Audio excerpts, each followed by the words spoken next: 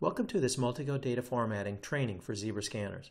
Today I'll be covering what is MDF, what's required to use MDF, a list of supported scanners, and I'll be demonstrating MDF. I'll also show you how to program MDF using 123scan, and what's best of all is when I'm done with the training, you have access to all this information and detailed step-by-step instructions on how to program it. Just Google Multicode data formatting and preferred symbol user guide. MDF enables a 2D imaging scanner to scan all the barcodes within a label in one trigger pull. So what does that really mean? You're looking at a label from an iPhone cell phone box. I can pull the trigger once, decode every barcode in that label, output them in the order my host needs, and even do ADF on each one of those barcodes to meet my host requirement in one trigger pull. That's what MDF does. What's required to use MDF? Two things, 123scan and an MDF-enabled scanner. 123scan is used to generate the MDF rules, and the MDF programming is saved within your 123scan configuration file, and you have two programming options. You can scan programming barcodes or do a USB download to your scanner. And you can use Zebra's SMS, the scanner management service, to remotely deploy MDF chain-wide. Now it's time for a real-world example.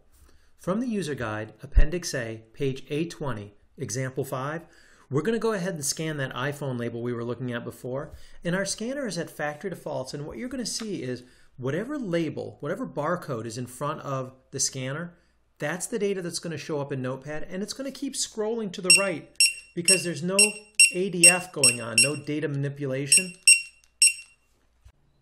The user guide explains how to program your scanner using 123scan, and I'm kind of showing you the details that are in the guide, but we're going to fast forward to the answer. At the end of each example, and there's 5 examples in the user guide, there's a programming barcode. If you scan this barcode, it will program your scanner to perform whatever it's supposed to for the given example. So in this example, we're going to scan that label we saw earlier, the iPhone box, and all the data is going to come out in one scan. So I took my scanner and I scanned those programming barcodes. Now I'm scanning the iPhone box label in front of you. And as you can see written up in Notepad, this is the way the data will come out. First you'll see a UPC barcode, then an enter key, a part number, an enter key, a serial number and an enter key, the IMEI data and an enter key, and we're going to leave out the ICCID barcode. That won't show up at all. And there's your data. I'm going to hit enter. Put it down a little bit and do it again. And that's MDF in action. One trigger pull, I output multiple barcodes, I ordered them in the way I wanted, and I even manipulated the data. If we look at the serial number, see the S in front of this? If you look at the data that comes out, I've stripped the S off and I start with the C. So I'm able to manipulate the data of a given barcode within all the barcodes scanned. You have a lot of power with MDF. And now we've completed the basic overview of MDF. The remaining part of the video will be a deep dive into hands-on programming using 123scan. If you are looking for just the basics, it's a perfect time to exit. If you'd like to see how to program in 123scan, continue viewing. In this MDF example, example 4 from the user guide, I'm going to scan 2 barcodes on opposite sides of a box with one trigger pull. So the scanner is going to stay active while I keep the trigger pulled. And we're going to glue the data together, put it out in the order that we need, even if we scanned it in the opposite order. Let's say I needed figure A12 first, that's the first barcode, and then A13. I could scan A13 first, then A12, but the scanner will reorient the data and output it the way it needs to be output. And I'll be doing this example from 123scan. Now, if you want, you could just use the guide and it'll walk you through all the things. These are all screenshots from inside 123scan. And it even has a programming example barcode at the back. But we're actually going to walk through this process. So I've started 123scan. We're going to click Create a New Configuration File. And I've already plugged my scanner in. So we're going to say my scanner is connected via USB. And the scanner I've got connected is a DS3608. So I'm going to select that scanner. And we're going to click Modify Data, Program Complex Data, and you're going to see a new option, MDF. Multicode data formatting. We're going to click that and say insert an MDF rule, and this pop-up pops up and it explains what some of the different fields and boxes are on the screen. Example 4, there's two barcodes. The first barcode that we want to output is a code 39, and we're going to call this one label A.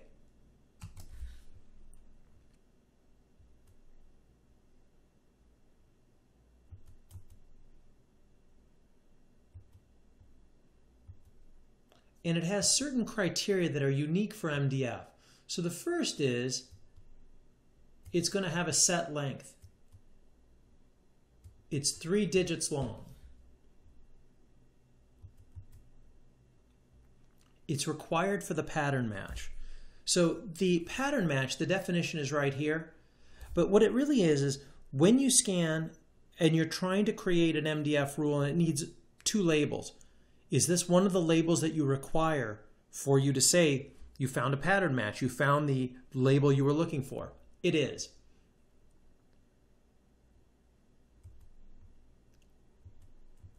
We want to output all the data.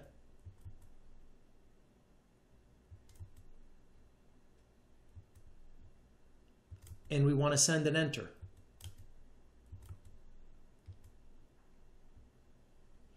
So that's the first barcode on one side of the box.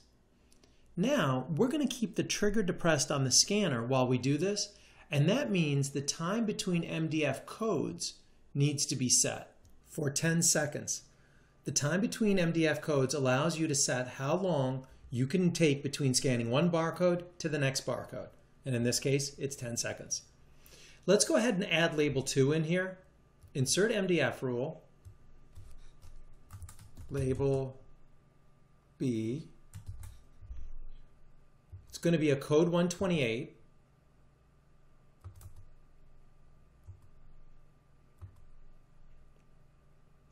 It's a set length and it's 4 digits long. And we're going to keep it set for required for pattern match. You could also say it's not part of the match, which means it's ignored totally. Or, as I did in the iPhone label, you could say discard barcode. So you remember I had one barcode that was scanned but wasn't even output? That's because we set it this way, required for match. So you had to have the barcode there so you knew it was the right label, but you discarded the barcode. But in our example, we are going to be transmitting it. Now let's program the actions for label B. Send all that remains, so we're going to send all the data. Then we're going to send an enter key. Now the way the MDF rules execute are from left to right. So rule 1 will always go first, then rule 2. So even if I scan label B, which is the code 128 first, and then I scan label A, which is the code 39, I'm still going to output it in the right order. So this has a lot of value, and if you're scanning a bunch of barcodes with one trigger pull using MDF, but you want it output in the right order, rule 1 will always output first, then 2, then 3, and so on. And you can program up to 9 different labels into a scanner. So all you do is create a new MDF group, and now we're into group 2. So this is group 2. I haven't programmed anything there, but I'm going to go back to group 1, which is the one that you've seen. And now we're ready to program this to the scanner.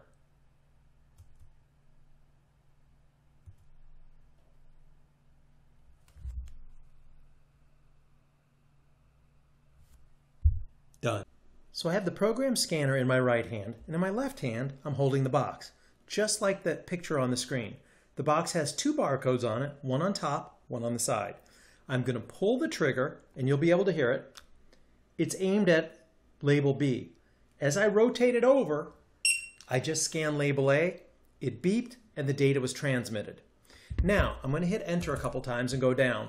Now, you saw me scan label B first, then A, but the data was output in the opposite order. Rule 1 was output first, which was label A, then rule 2, label B. It will always be that way because that's how the MDF was programmed. Now it's going to happen much quicker. I was trying to show you as I approach 10 seconds, you could keep the trigger pulled for a while. Now I'm going to wand over this much faster. I'm going to pull the trigger on label A and rotate it to B pretty quickly. Pulling the trigger. And what you see is a very quick beep occurs from trigger pull because I was wanding over things pretty quickly. I wandered over label A and B so quickly, the data was sent out in no time at all, versus the first example where I was holding the trigger for a while. So you can imagine if you have a larger box and you need to get from side A to B, and it's a big box, you can program more than 10 seconds and you can get to it. This concludes our MDF training. For more detailed training and programming examples, see the Multicode Data Formatting and Preferred Symbol User Guide, available from Zebra Technologies.